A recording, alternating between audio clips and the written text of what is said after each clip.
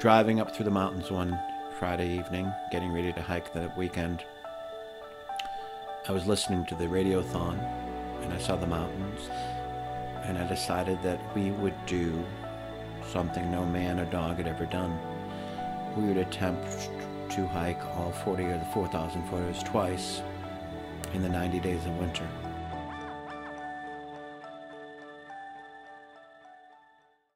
My name is Tom Ryan.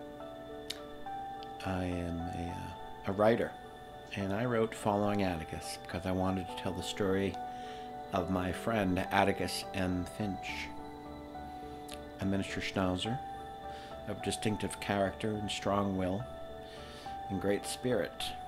My life before Atticus was full of controversy. I wrote a small newspaper in a very interesting and seething little political town called Newburyport. I became a story myself and lived a life of controversy. It helped sell papers, but it made my life very stressful. But once Atticus came into my life, it reminded me of the simpler things. Atticus was a great vehicle for me in finding my route to what I wanted to be, and seeing that he had a good life, it started to contribute to me having a better life. I started to pay attention to things outside of politics. I started to go for longer walks.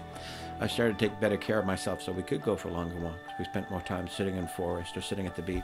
I paid attention to what made him happy, and in many ways it allowed me to pay attention to what made me happy. He simplified things.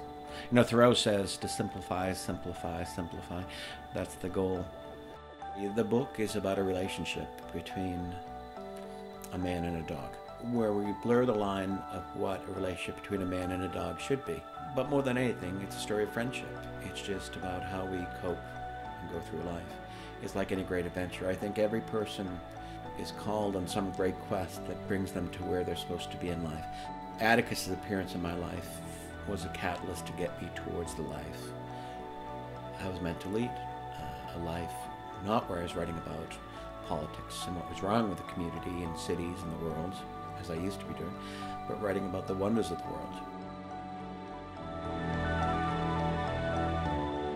In telling the story of my friend, Atticus M. Finch, I often think of that wonderful line from Saint-Exupéry. Perhaps love is the act of my gently leading you back to yourself. For that's what that little dog did. He led, I followed, and in the end, I became the man I dreamed of being when I was but a boy.